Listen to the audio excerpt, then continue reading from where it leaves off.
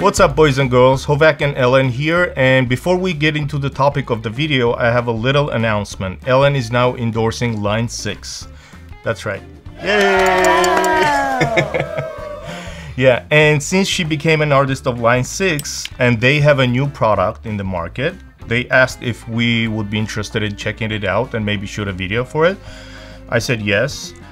This is not a sponsored video. They are not paying us to shoot this video, so everything you're gonna hear and listen is our, honest opinion and non-biased, basically. So, what it is, it's the Pod Express bass, basically. A lot of good stuff in just one pedal.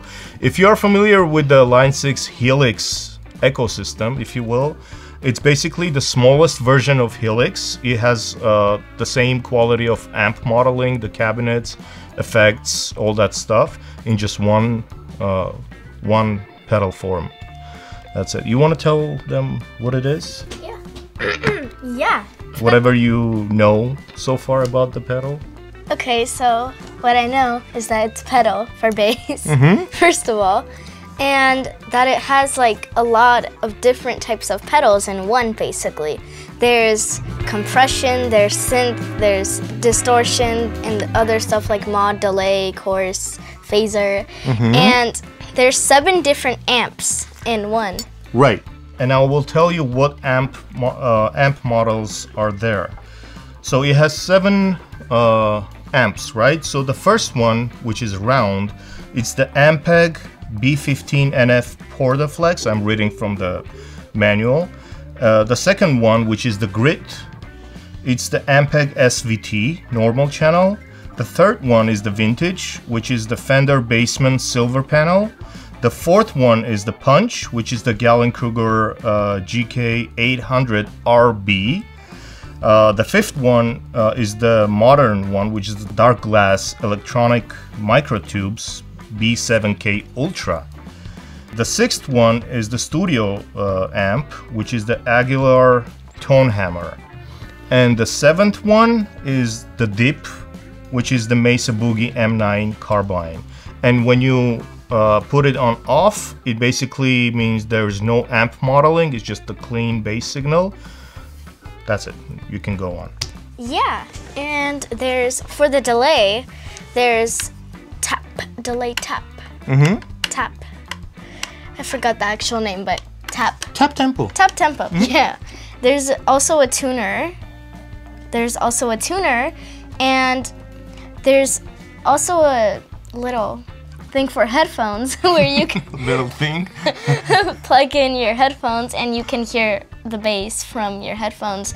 It's also really useful for angry neighbors and family members, and especially since you live in an apartment. And your dog, they have sensitive ears. Yeah, it's also great for practicing. You just plug in your headphones and blast it in your headphones if you want. Blast it. And you can, hear the bass like fully loaded. It has other great features as well. It also has 7 different cabinets that you can choose from. For each amp, you can switch around and play with it. And if you want to change the EQ for each amp, you can just press the Alt and change the bass, mids, treble, and also the gain. And it also great for saving presets. It has 3 banks of 7 presets, which is amazing, especially if you are in a cover band. Let's say that scenario, if you are in a cover band and you need to use lots of different tones for your bass, you just go to the preset mode, press both knobs at the same time, and then scroll through the presets, and there you go, you have your saved presets. You can use same amp with different presets, like 21 different presets for the same amp, or you can choose whatever amp you want. Amazing stuff. So that's pretty much it about the pedal itself. And I forgot one small little thing. You can change the volume. You said that. I did? Yeah. With the headphones. Yeah, you said that. I did? Yeah. Oh, well, in that case, move on. That's Ellen's memory right there. Okay, yeah, let's go to the interesting part, and let's check out the sound in the mix. The interesting part where Ellen plays bass. Where Ellen plays. Yeah, let's see how it sounds in the mix, and then we'll come back and finalize it, okay? Dramatic exit.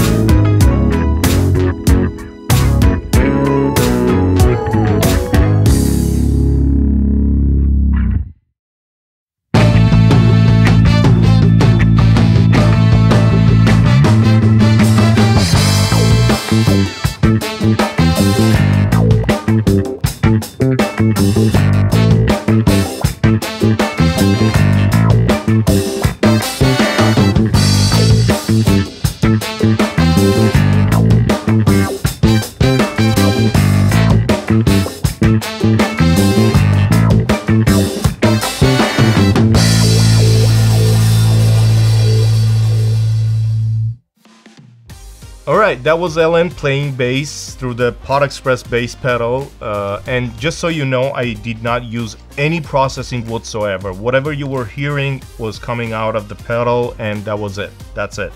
No processing at all. I just connected the pedal to the audio interface directly, and that's it. We recorded the bass. So I think it's great. It sounds great in the mix. You obviously heard the different, genres, different tones. So that's pretty much it for this pedal. If you want to purchase it, I will have the affiliate link. It doesn't cost you anything to purchase it, anything more to purchase it. It just helps the channel. We get a little kickback from the affiliate link. That's it. So if you want to get one for yourself, I think it's $179, which is amazing for this pedal. Nice. For so many tones and so many options. So yeah, that's it for this video. Huge thanks to our supporters on Patreon. We continue doing what we love to do, only thanks to your support and love, and all the good things that you guys are doing for this channel and for Ellen. So thanks a lot.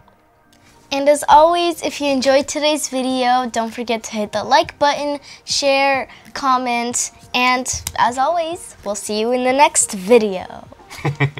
Peace. Peace.